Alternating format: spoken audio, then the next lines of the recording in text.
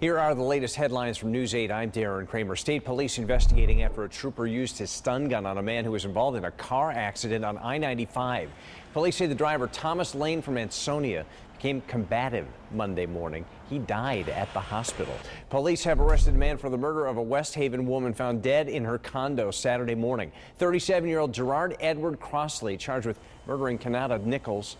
Crossley being held on bond tonight. A Connecticut judge reviewing arguments for the maker of the AR-15 Bushmaster gun and Sandy Hook families on a wrongful death lawsuit. Families claim the guns are military weapons and shouldn't be used for public use. A judge has 60 days to decide if that case will continue.